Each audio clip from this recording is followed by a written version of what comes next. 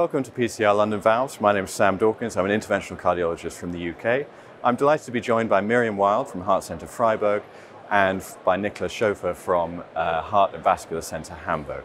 We're talking today about the Pascal device. The Pascal is a transcatheter edge-to-edge repair device that comes in two iterations, the narrower ACE and the broader P10. Jörg Hausschleiter has published in the area of device selection, how to tailor the device to the patient's individual anatomy, and I wanted to talk through some of these features today. So perhaps starting with you, Niklas, we've seen Jörg's views on device selection and how to tailor it to the patient's individual anatomy. What is your perspective on that? Well, I definitely think that both Pascal devices enable us to treat multiple mitral valve anatomies, and so I completely agree with that. In terms of the published data recommendation from Jörg Hausschleiter, I would maybe not agree with the smaller valve area, which for me is more a P10 go-to situation, because I like to use the spacer in cases where we have maybe issues with the borderline gradient, but otherwise I definitely think we have devices to treat multiple anatomies. What do you think, Sam? Yeah, I completely agree with that. I think what I've found is that the P10, although it's a broader device, and you would think would generate more of a gradient, it actually doesn't. You have a bigger orifice area with that device. In my center, we have quite a simple rule. If there's too much tissue, we generally use an ACE, so that's most degenerative pathology. And if there's too little tissue, we generally turn towards the P10, because having a spacer means you put the leaflets under less tension, and I think probably get a more predictable result. So that's our algorithm. So it's interesting to hear how we're all broadly the same, but we have a few differences in our practice. Yes. Good. So that's a little bit of discussion on the Pascal device in the mitral position. A really important aspect is treating tricuspid regurgitation, which is far undertreated, I think we would all agree. One of the aspects of the Pascal device that works very well is it's the same device in the tricuspid position. The device isn't keyed, so you can set the steering to do whatever you need it to do, which lends itself very well in the tricuspid position. Turning to you, Mirjam, what features of the Pascal device do you find useful for treating tricuspid regurgitation?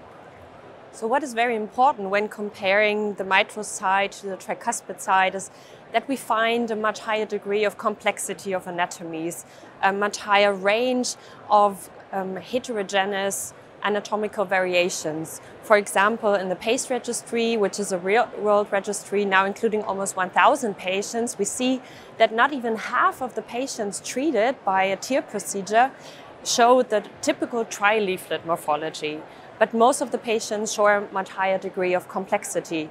And so it is important to have a device which allows you a high maneuverability, but combined with the stability, which we now gain with the iteration of the Pascal precision, I think, so the system can really facilitate tricuspid TEER procedures today.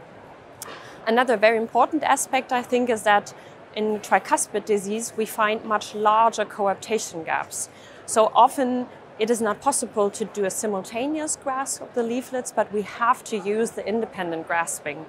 And with the Pascal device, we can really open up to 180 degrees, capture one leaflet, and then swing over to the other leaflet with the so-called Tarzan maneuver and grasp the other leaflet. And I think with this device, we can do it with quite a lot of confidence to not do too much harm to the tissues, because we only have this one row of retention elements, so we don't have too much trauma on the leaflet structure, especially in tricuspid when dealing with this thin leaflet morphology. So predictability is important, versatility is important, which you very nicely covered there. An issue that's probably the most important is safety.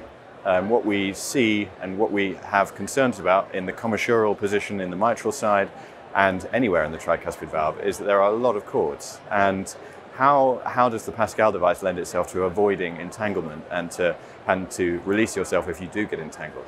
Yeah, so another nice feature of the device is the possibility to fully elongate it.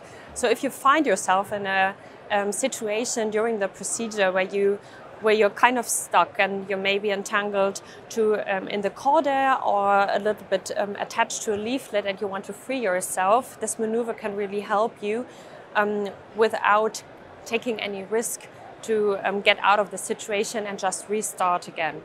In the early days of edge-to-edge repair, we focused very much on grasping anything. You know, we were very happy to grasp anything, and that was what we would take. Now we have independent grasping, we have the opportunities for optimization, we understand the imaging a lot better, so we spend a lot more time fine-tuning the results. So we can change the position on the leaflets, we can change the orientation, we can change how much of each leaflet we have. What do you feel, Niklas, about the issue of making multiple grasps? Is there a problem with that? Are we damaging the leaflets, do you think? What do you feel from your clinical practice?